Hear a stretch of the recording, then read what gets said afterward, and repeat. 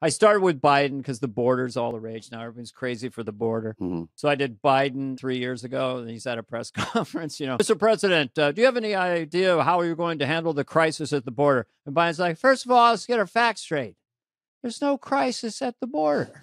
Come on. And he goes, how do you know, sir? He goes, because it says so on the piece of paper. Come on. It says on the paper.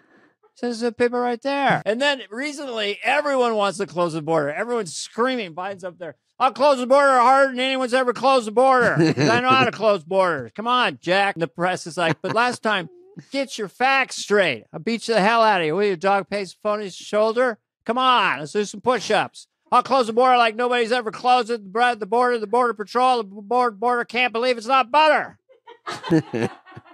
That's a good ending.